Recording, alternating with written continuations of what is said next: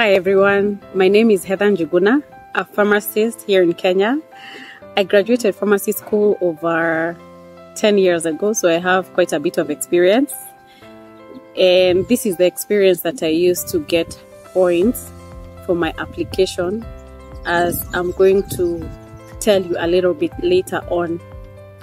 So my journey to Australia started at the end of January 2023 when I submitted my documents for skills assessments. Then thereafter, at the beginning of February, enrolled with Elite Expertise for me now to start preparing for my KAPS exam, because they advised us that considering how broad the syllabus is and the much that needed to be covered, it was best to start preparing early. One did not have to wait until they had results from the response from the skills assessment for them to start preparing. I continued to prepare for my exams until I received my response for the skills assessment, then registered for the exam, sat for the exam in July, got my results, positive of course, in mid-August. Then thereafter, sat for IELTS, got 7.5, which was not satisfactory for me because I needed more points. I'm a bit older, and the older you are, the less points that you get. So I tried IELTS again, got 7.5 again, and this time now I decided to try PTE.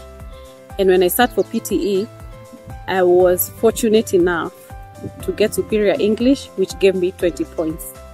It's at that point that I now lodged my applications, my expression of interest, to all the 7 states. So I did that on the first week of September. On 11th October 2023, I received communication from South Australia that had been nominated to apply for Visa 491 with their states. And that is what I did. I did this immediately. Then on 30th October 2023, they got back to me. There's something that they needed me to change on my expression of interest that I used to lodge that particular application.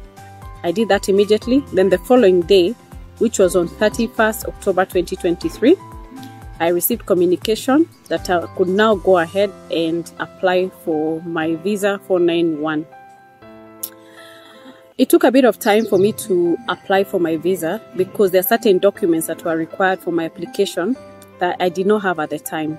For example, I needed to submit a police clearance certificate, which I did not have, and here in our country that takes a bit of time, among other documents. But finally, I was able to apply for my visa on 28th of November 2023. After submitting my application, they got back to me and gave me letters, or posted letters in my account that I was going to use to go for my medical test as well as biometrics. It was not immediate for me because it takes time to get an appointment with those places that carry out those tests. So because of that, it took a bit of time for me. So after a while, I went for my medical test, submitted my biometrics.